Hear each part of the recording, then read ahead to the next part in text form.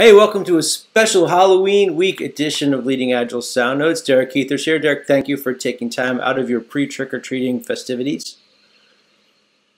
He's already been at the candy. So we're trying a new experiment today. We knew we were going to record a podcast, and we had some ideas. We weren't super psyched about any of them, so I sent an email out to everyone who's taken a class with me for the last 2 months, and I said, what questions do you have? And we got a bunch of really good ones back, so we're going to be using them kind of probably over the next couple podcasts. But here's the one that we're going to start with today. So this comes from somebody whose name I'm not going to share because I don't want to incriminate anyone, get them in trouble. But here we go. I have a team lead who's skeptical of Scrum, especially metrics related to the process. He doesn't think carryover matters from sprint to sprint as long as we're, in quotes, creating value and getting the program priorities completed. Any advice on how to convince him that metrics can be a tool for good and that the sanctity of the sprint commitment matters? So, Derek, unleash. Well, maybe he or she doesn't believe that it matters, but I beg to differ. You go higher up in the organization, it matters. And so, though I appreciate the manager's zealousness about, we're just delivering. Zealosity. Oh, zealosity? Yeah. Zealosity. There you go. Yeah. If, I love the idea that they're like, well, we're providing value. That's good enough, right?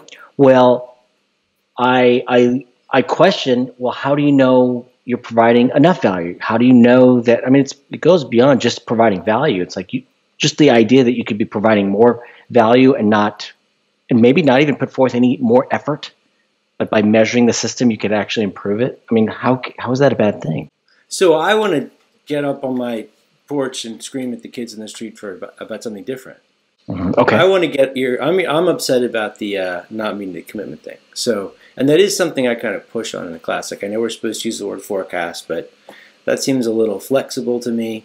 Like, I would never say to my wife, I forecast that I will never run out on you during our marriage. Right. Commit that to her.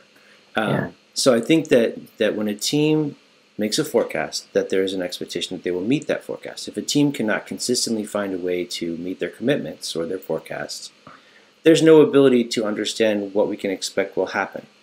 If you can't create a sense of expectation about what will happen based on history, management has no idea how to run the rest of the company because they can't plan anything. If they can't plan anything, they need to come and help the team.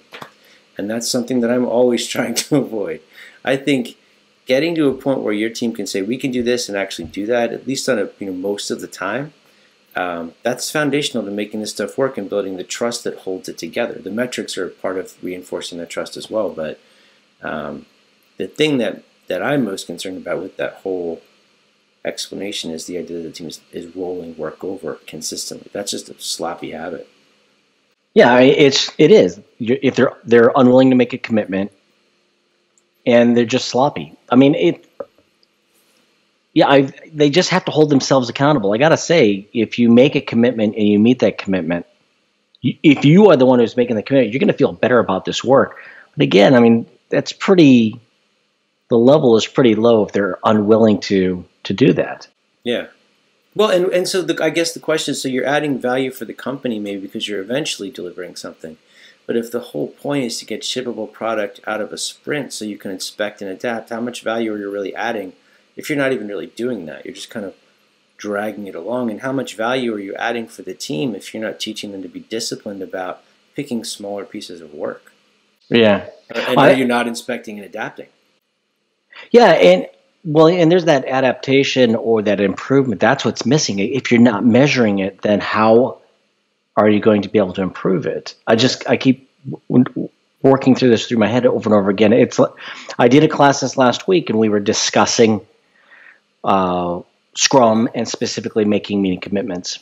And they were saying, well, it was the same. It was a similar argument. You can say it in the fakey voice. It's okay. Okay. It was they wanted to say forecast, and I said make a commitment. And I said, do you not make a commitment in sprint planning? Do not, see the fruits of your labor at the sprint review? And if you don't you want to get better at that? And they're like, well, yeah. And the comparison I made with it was back in the day. So I was with the Navy actually this last week, and I said, "You ever run a physical fitness test, or we called it a PFT?" Right. And I said, and I was required to run 3 miles in less than 28 minutes. That was the requirement. And so I could say I forecasted that I could run the 3 miles under 28 minutes, but I knew that I had to hit it. Otherwise, I was going to get into trouble. And so I would be tracking myself. I'd be measuring myself the whole way. And I knew I had to pick up the pace in order to be able to meet that commitment. Yeah. And again, if I didn't, I would drag my ass across the finish line. I could be 5 seconds too late, and I would be in trouble. So, and your whole team's going to be in trouble too if you're late because they fail too, right? No, to draw, it's a scrum. Oh, I'm following. I'm following it. Yeah. So my point is, there is nothing. Metrics are not evil. Metrics are not good. They are not bad. They are just information. And if you use them for good or bad, that's up to you. But I see it as helpful to help us complete our task. I think if the metrics are transparent and present a clear explanation of what's happened, they're inherently good. Because shining that light, whether you're looking at something that is nice to see or not nice to see, is healthy. I think if you say, well, we're not meeting commitments, we're dragging work from sprint to sprint, of course you're not going to care about metrics because the metrics are going to show that you're not disciplined with your teams, you're taking in work is too big, you're not following Scrum, and you're not inspecting and adapting.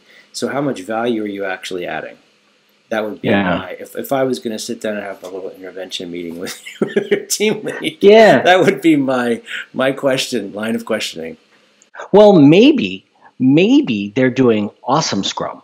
Okay. So here's the thing: is they may be doing awesome Scrum, but just terrible technical practices, and as a result, they're unable to. Maybe they have really bad quality. I mean, Scrum does not explicitly talk about the quality of your code. I mean, certain quality criteria that you have to have. And so I'm just saying that maybe they're doing great Scrum, but there's something else. But again, they don't know unless they start measuring a few things. Well, and maybe they're also pushing themselves so hard that they're always trying to drive it up a little bit, so they consistently fail because not so much with the stretch goal thing, but in the let's just see if we can get another inch out of it. Right. Which, okay, but then I don't know if you'd be shying away from metrics if that was the case.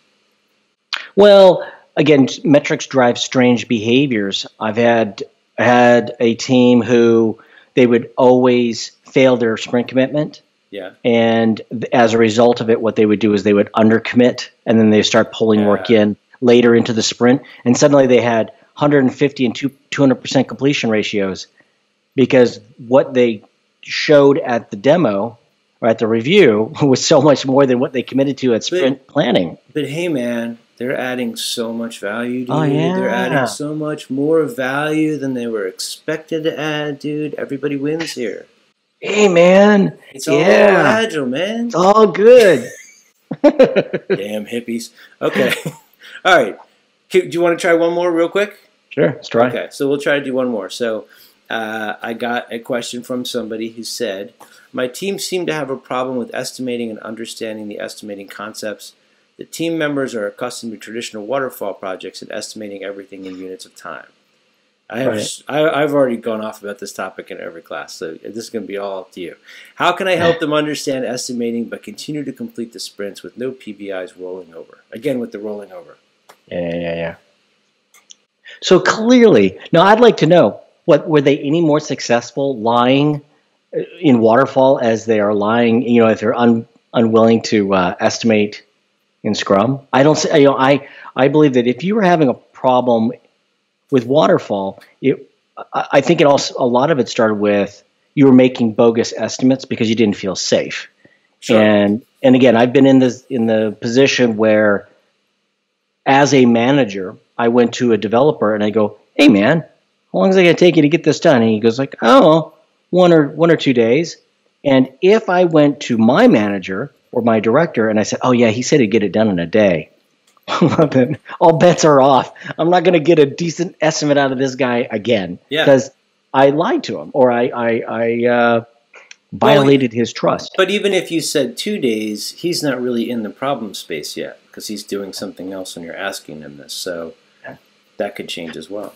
Yeah. So I'm hoping that by changing the conversation and getting it away from particularly hourly estimates, into more relative sizing or something like that, we can anchor in more reality than, again, throwing numbers out there individually in hours that are going to be, probably very, very specifically. But go ahead. So would you advocate for days then instead of hours?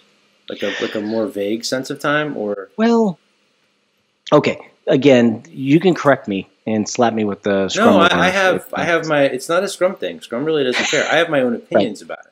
My own opinion is that every team I've ever dealt with struggles with the concept of relative sizing and story points out of the gate.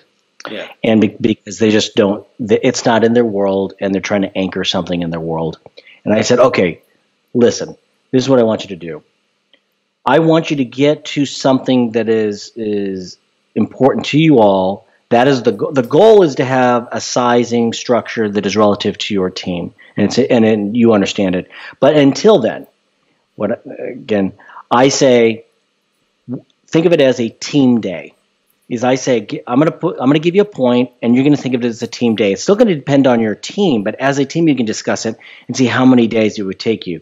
Now, that being said, I want you to get away from that as quickly as possible, because leadership is going, if they lock onto that, they're going to start backing this into hours again and ask about your team productivity. And I don't want that to happen. But I said, as soon as you get through the first sprint or two, you start getting some exemplars pasted up on that wall, and you can go forth saying, going forth, this feature, functionality, service, whatever is worth 1, 2, 3, 5 points, whatever. But get those exemplars on the wall, and then go from there. Okay, cool. So I'll offer my version. What are your thoughts? So I think if you want to use time, that's totally cool. Just use time, but don't call them points, because points are something completely different. And I spent 4 years hating points, so I feel comfortable in my position now. Mm-hmm. So I think of points as risk, complexity, and effort. And to me, having a vague, kind of rough sense of how much risk, complexity, and effort is in an item in comparison to the others gives me one way of checking the size of the thing. Now, I'm going to advocate for taking each PBI and tasking it out in sprint planning and estimating those in hours, so there will be time as well. Mm-hmm. I would like to have a rough sense of how many story points we do in a sprint, risk, complexity, and effort, and a sense of how many hours we think we're going to have to work, and then some kind of sense of capacity. How many hours of capacity do we have? To me, that's 3 different dimensions we can look at to make sure we're not going to over or under commit. And I think that that is, from what I've seen, the teams that I've gotten, which tend to be pretty kind of slow out of the gate, I guess is the best way to say it. It's a good way to get started, but it is really hard to think about story points, and everybody's natural tendency is to turn them into time. If you turn story points into time, you're saying, let's estimate stuff in risk, complexity, and effort, and then let's throw out the risk and the complexity, which is unhealthy to me. I don't see any good that comes from that, and that also, like you said, tends to find its way up the food chain and turn poison really fast. So yeah. I understand the hesitation. It's harder, and it feels like it takes a long time. But I can have things that take an hour that are completely exhausting, and things that take 6 hours and aren't exhausting at all. Mm-hmm. I want to know about the tax. It's the toll, I guess, that it's going to take on the team. I think that's important. Mm-hmm. But I don't know. Yeah, and I still want to have a conversation on time, around time, and I think you touched on it. I want to protect individual capacity within the team. Yeah. I don't want 1 or 2 people overloaded. And so I do want the team to think about it, at least have the conversation around it when decomposing the work, who's going to be actually doing this work. And so there's that outward facing. If you're going to do points, that's more of an outward facing number. Yeah. And then that time becomes an inward facing number so when we talk time, when we go that level of abstraction on, what does it look like when we're trying to reconcile work across teams? Yeah. Then all of a sudden point into point into point become a big hot mess. Yeah. And so Unless you're using Troy's tools. Troy's tools will let you do that. Troy's tools. Troy McGinnis has tools. Troy's a smart guy. Yeah, and he'll let you look at, if they're points or hours or whatever, multiple teams within a portfolio, estimating different ways, and kind of understand when things will be ready for release. Mm-hmm. Yeah, and we should make an app for that. What's that? We should make an app for that. You put that in the backlog for Donald. There you go. Well, so if you have, going back to the metrics thing, if you have multiple teams estimating different ways, some doing points, some doing hours, how do you, and management wants to know about performance team to team. Yeah. What kind of metrics do you look at there? Because this might be part of the problem too. So with one of our clients right now, what we're doing is we're using weeks. And so on a level of abstraction, so we actually ask, how many weeks do you think it'll take for something to get done? Or you could say weeks or sprints. And the reason why we're having that conversation is actually we're having a portfolio conversation at this point with them. Okay. And it's around, we have an investment a portfolio of investments, and we're delivering on those investments at different rates of delivery. Okay. And in addition, we have different costs depending on which teams are working on this. So we can actually know that cost benefit based on what's the cost of the individual team, as long as you have a stable team. Okay. And we have a stable velocity. Well, then if we can see how many sprints or weeks it takes them to complete things, well, then we can identify how much it'll cost. Okay. And then if you forecast what believe your financial or whatever the benefit is, now we know if it's a reasonable investment. Okay. But yeah, weeks or sprints are a way to normalize. Again, as long as we all believe that it's a 7-day week, or we all agree that it's maybe a 2-week sprint or something like that, then it works out. So let me see. I want to get your thoughts about this, because one of the things I say in the class is if you want to compare teams, that points is a very unhealthy way to do it. But if you wanted to compare teams, you could look at percent of forecast met, a drop in defects. You could look at, I think J.J. Sutherland looks at acceleration or increase in velocity across sprints. Do you kind of look at anything like that if you are kind of pushed into how is Team A doing compared to Team B? Yeah, I'm really curious about. We talk about, are they doing the right thing? Are they doing the thing right? Yeah. And so I really want to know, if I have this hot shot fast team, what's their quality look like? Okay. How many failed builds do they have, or how many defects are being discovered, or failed tests? And are they writing tests? Are they executing tests? Because they could just be writing just garbage, but they're super fast and everybody loves them. Yeah. And so we have to look at that balance of speed relative to quality. And then let's even back up before that, is like, are we even meeting the goal or the outcome we originally were setting out to meet? We could be building something super fast of high quality, and it's not even something that the customer wanted. That's true, yeah. So there are a few metrics I would definitely look at and kind of keep them within boundaries. Okay, cool. Well, dude, thank you for doing this. I know you've got to get ready for the onslaught of children so you can pour the poison refined sugar into their hands. Yay, Halloween. If people want to get in touch with you, what's the best way to do that? You can find me on any of the social networks at Derek Huether. And so they go to your MySpace page. Oh, yeah. Your GeoCities page. Or GeoCities. Yeah, I had a couple of them. My friend feed. But yeah, Twitter. LinkedIn. Instagram, LinkedIn. I Snapchat? Do these. I'm not doing the Snap these days. Okay. I am putting more stuff on Instagram only because people just like to see things. Yes. I don't want to read a 3-page essay on something. I just want to see some photos of things that are happening. Like food and drinks. Like, there you go. There we go. Or classes. It's always nice to see things that are going on in classes. Cool. All right. Well, dude, thank you very much. And if you've got any questions, you can send them to dave.prior@leadingagile.com. We got a few more, so I appreciate everybody who sent those in. We're going to try to include those in the future. Thanks a lot, and have a very happy and safe Halloween. Woo! Happy Halloween.